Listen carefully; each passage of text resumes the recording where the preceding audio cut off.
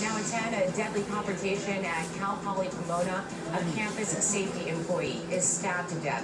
His suspected attacker shot by officers. Plus, a Lancaster mother is now facing torture and murder charges in the death of her 10-year-old son.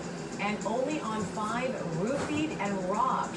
A night of fun turns into disaster for a pair of men who say they met the wrong women at an LA club.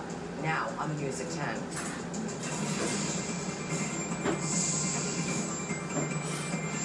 Good evening, I'm Cher. And I'm Rick Chambers. Micah's got this night off. We want to begin, though, with that breaking news at Cal Poly Pomona, where a campus safety employee has been killed. This was in a confrontation that ended when police shot and killed his alleged attacker. KTLA 5's Kimberly Chang is live at the university with the latest on the deadly attack for us tonight. Kimberly? Rick, investigators say that the victim was an unarmed security specialist employed by the university. He was in his work truck patrolling an undeveloped part of the campus when he was stabbed to death.